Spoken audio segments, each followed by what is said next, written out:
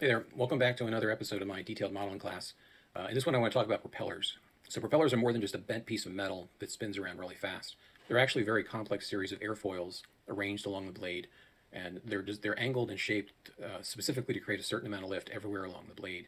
And you can see how the airfoil not only changes in shape, but also in the angle, because the angle of attack, based on how fast that blade is spinning, right, because the tip spins faster than the middle, makes a big difference in how much lift it generates. Now, ideally, you would be able to find original drawings for the propeller you want to work on. I was able to find some original information for a prop from an HE-111. This is from a 1944 edition of the Aeronautical Engineering Society of Aeronautical Engineers Journal. Talks about the blade and the various cross sections of the blade. This blade was made by VDM, Vereinigte Deutsche Metallwerk, which is the same company that makes the blade for the 109. So this blade is made by the same company. The ME-109's blade was a VDM 9-12159. It's the specific designation for the blade. And the closest I could find for a good profiled and airfoil sections was this drawing. So this is what I'm going to use for the basis of my prop. And you can see here, instead of doing it in front of you real time, I kind of did an evolution of it. So just like we did with the wings, I created a series of airfoil tracings. All right, so if you remember from the wing section, I did each section of the wing had a little tracing. All these have the same number of vertices. Each section has the same number of verts. And once those were traced, I then flipped them so that they were, well, not really flipped, but aligned them so that they were horizontal, and then flipped them along the axis so that they were in line with, as if you like took a saw through the propeller blade and just took a cross section of it. So that's how that ends up, which ends up this next stage here, which is a series of these cross sections. And then just like with the wings, if you take an edge and you just loft it around, you can start to build up your prop, which is what this ends up being here. So just kind of from here to here to here to here, and this is the final product. The only extra stuff I had to do is the end of the propeller ends in a circle, in a cylinder. So transition from the airfoil shape to a cylinder, and at the top, at the bottom, you're just going to have to add a few extra faces to make this rounded tip here. So just some good quad geometry down there to round off the tip, and that is the blade. So it's not too bad if you actually have some cross sections. Otherwise, you kind of have to guess at it. May or may not work.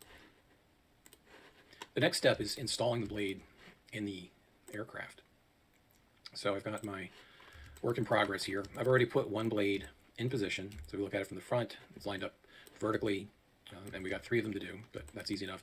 And I've created a tool, a cutting tool, just like I did with the panel. So if you've seen my other episodes where I've made these individual panels and the episode where I cut pieces out, I just created a tool. And the next thing we need to do is create the section of the spinner here that's going to go in there. So I'm going to put my mouse, or put the cursor in the middle of the blade here, or the middle of the spinner. I'm going to create a cylinder, and we'll just go with a reasonable number, say 16. This can be adjusted later. Spin it sideways, and we want to align it front and back with the other parts of the prop. So I'm going to select that point there, cursor to selected, and I'm just going to scale this guy forward because I'm going to go to cursor mode. So SY0, and it's going to put it right in line with that bit. And then if we go to this one, and I pick one of the endpoints here, cursor to selected, and now I can SY0. And now at least the centerpiece is now lined up front to back with these pieces. It just needs to be scaled to fit a little better. So medium point, I'm going to scale that down so it's close. A little bigger is fine. And make this one do the same thing, scale it up, it's a little bigger. And maybe put one in the middle, a little bigger. That one's fine, and then a little bigger. So we've got something that's roughed in, and I want to get rid of the faces. We don't want them. And now we want to add a shrink wrap modifier to this, just to get it to shrink down to the spinner that we created earlier on. So I want to, called spinner shrink. All right, you can see how that snuggles down. And I'm going to duplicate that, and I'm going to apply it so that those points are as close as they can be for now. And we'll have more detail to this later. Right now, though, I want to go into bottom view. I'm going to hide my prop, select my piece here, control click on my cutting tool, and just make sure that you don't have any modifiers turned on your base piece there. Control click, F3, knife project, and you don't have to cut through because we don't care about the other side for this because it's not going to be a mirrorable shape because it's 3 blades and not 4. So that's going to be the hole we don't need. So let's just take a look at this. And the next thing to do is to clean up this geometry. And I don't need to do all the geometry, I just need to do half. So I'm going to get rid of that.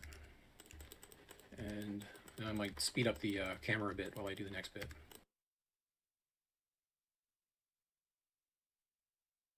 All right, so I've added, cleaned up those edge loops, and I've added a couple edge loops in there because I want more resolution for going around the spinner. So I'm going to duplicate that, and I'm going to apply it.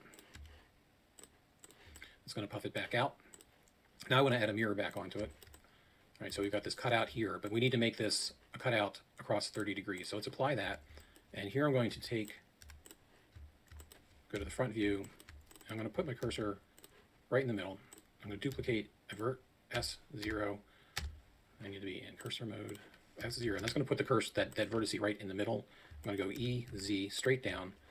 And now I'm going to go R60, right? Because we want to make 3 equal sections here. Now if I do Shift D, R120, negative. All right, so now I have a 120 degree arc here, and I just created a cutting tool that I'm going to use on this kind of base mesh here. So separate that with a P.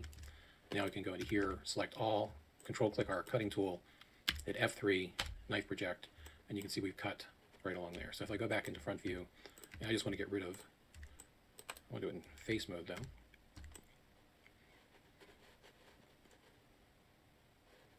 Get rid of all those bits. And now we have a third of our piece here.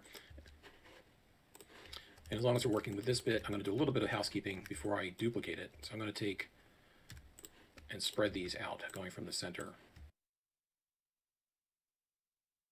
All right, so now we got nicely spaced out quads for a bit. And last thing I want to do is I want to, as long as I'm here, we'll do the next bit.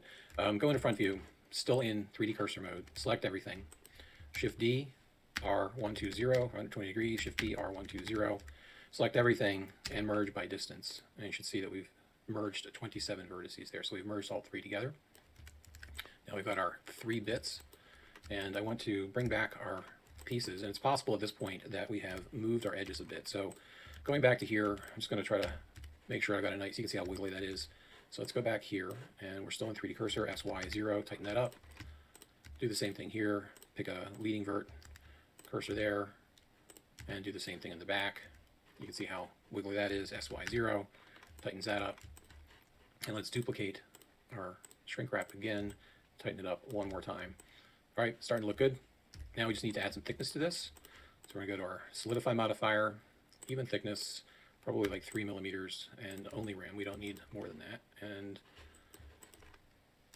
notice that it's not behaving properly, and that's because the scale hasn't been set. So watch what happens when I hit Control A and apply rotation and scale. See how all of a sudden it gets thicker again. All right, and that's because the scale wasn't 1, so maybe 4. Make it a little thicker, maybe 5, kind of a guess. And we only need the rim, we don't need to do the inside faces. All right, so let's apply that. And now we're going to do our old trick of taking all the edges and setting a bevel weight to them, and also putting a UV seam on them, just to make unwrapping things easier later. Putting the seams on them now saves a lot of time later in the project, since we're already in here. So I want all those to have a weight of 1. I want them to be marked as seams, and then I'll need one more seam there just to unwrap the cylinder shape. So mark that as a seam. So let's smooth that out. I'm going to add a bevel to it, move it up top. 1, 2, weight. All right, that'll crisp up those edges.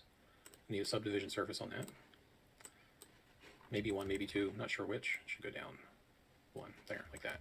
Let's take a look at it, matte cap. All right, I don't see any distortion there, that looks good. Nice and clean. And let's take it back to our model, and hopefully, if everything worked out, we've got decent seams there. Now, one thing I'm not liking is the fact that somewhere along the line I've lost the curvature of this nose piece. But that's not a big deal right at this point, because we're using shrink wraps, we can actually fix that without too much work. So what I want to do is, like we did with the other shrinks, I want to set up a vertex group so we only shrink the outer side and not this rim. So Control I, I'm going to create a vertex group, assign it, call it S for shrink, and I'm going to go to my shrink wrap modifier and just assign that so that when the shrink wrap modifier works, it only works on the skin. All right, the next thing to do is to go back and address the lack of conform, the shape, the fact that shrink doesn't actually conform to the image plane is bothering me. So we can see here we've got it doesn't fit anymore. So I'm going to move the cursor to that, and I'm just going to use a lattice, add a couple of sections to it. Maybe that's good. And then we'll go here and we'll add a lattice. Choose the lattice. And then in the lattice, I'm going to scale up our spinner so that it fits that shape better. All right, so let's take a look here. So we changed that spinner, so it means probably need to see how that changes the shape of that, but it's not a big deal. We just need to duplicate it and apply it. That looks good there. This one, again, it's going to push it back out. Now we're going to have to change the front and back probably, because it did push it out quite a bit. You know, the mistake was further toward the front. So just double checking from the side, you can see what a difference that made in that piece. So let's duplicate that and apply it. And then of course we're going to have to do this one as well. But again, because we're using the shrink wrap, it percolates right out for us. And we'll probably need to fix up the seams again. So let's go to this guy, choose one of the leading verts, select all these. I just want to make sure this is a straight edge, so I'm going to go there, SY0, go to this guy. I know it's a little repetitive, but it does make nice tight seams, SY0. And here, I'm going to pick like maybe that one, and scale that along there, and then we'll do the same thing here. And just take the front here, SY0. All right, so turn on our bevel, turn on our subdivisions, and it's not looking too bad. So put our cursor back in the middle of the propeller there, and I'm going to go, make sure we call that prop blade, go to front, and you know, probably not a bad time to make sure that this is unwrapped, since we're going to be making multiple copies of it. So let's look at our seams. Could use a seam along the sharp edges here. It's probably the best place to put it, just like that. That'll unwrap nicely, so mark that as a seam. Turn this back on. And now I just want to duplicate this blade, because I'm on 3D cursor, so Shift D, R120, Shift D, R120. And there we go, we got our blades for our 109. All right, and then just, you know, like I've done before, I'm going to take our materials, copy them over so I can kind of keep track of what's finished and what's not finished. And just for the materials, I don't think I've talked about this yet. I've created like a metallic material for it, just for fun. But it does highlight the bevels for us. So just how this works. You can see what the shader looks like, kind of a metallic looking, and then just to kind of highlight the bevels, if you look at, this is just a temporary shader during development, just to make things a little easier to see. It's got some noise coming in through a color ramp that's used for roughness, and then it uses a little bit of ambient occlusion in an exponent to mix with that metallic color to kind of highlight any of the crevices. And then I have a bevel node attached to the normal, and that's going to help make the seams a little more noticeable. So for example, you know, if I click off this and we look at a seam and I take that bevel off, it just makes it a little more prominent. That we may end up putting it in the final render, depending on how subtle the seams are. It'd be a shame to put all those panel lines in and not be able to see them. So anyway, there we are. So far we got our props in, and you can see that the fuselage paneling is coming along pretty well. I'm going to finish up the rest of the tail section paneling, and then we'll start talking about the wings.